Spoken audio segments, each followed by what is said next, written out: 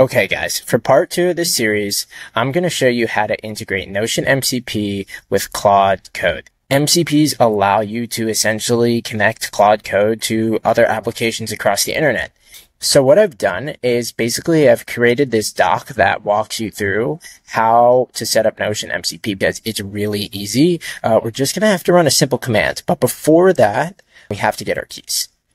So open up your browser.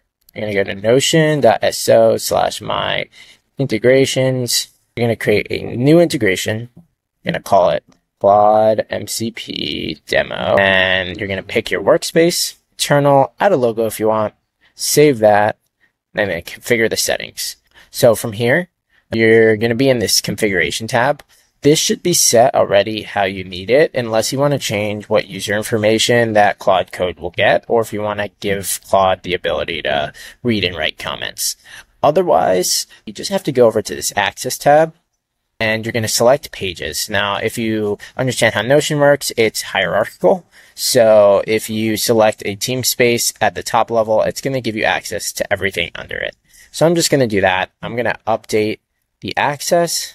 Go to configuration, and I'm going to copy this key. And now that I have my key, I'm going to, for the sake of this, just copy this whole command with my key in it.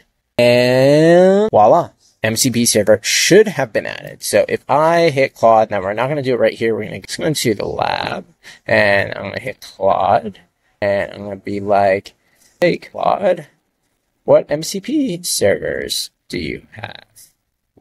Is Notion available? If so, tell me some of what you see in our database. Sweet. So Claude clearly knows exactly what tool it'll run, and it's got information about how to use Notion MCP. And you said, I could see you have both Notion and Google Calendar MCP, which I set up myself. Very useful, guys. Look, it's got my key databases, blog, projects, meeting notes, book of biz, fundraising timelines, and notable pages. Workspace appears well organized for managing business operations, client projects, content creation, and fundraising activities. Your databases are interconnected with relations between projects, people, company, and tasks. Thanks, Claude. How about add a new task for using Notion MCP with Claude Code? And let's see, can Claude add a task for us? So Claude is querying a database right now. So we can hit Control R if we want to expand this out and see more of what Claude is getting. And somewhere in there was tasks. There we go. That's our database. So Claude sees that, and I'm going to get out of this one.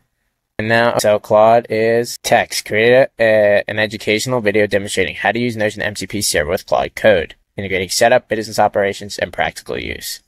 Let's proceed. Sweet. Now, let's mark it as done. And while Claude does that, I'm going to open up Notion. And let's see. Tasks. Create video using Notion MCP with Claude Code. Awesome. How about marking that as done? Status done. Bang. Superpower. Notion MCP. Claude Code. MCP should be this easy. It's as simple as that. All right. Thanks, guys. Until next time, we'll get into how to use sub-agents and the new agent feature with Claude Code. All right. Peace out.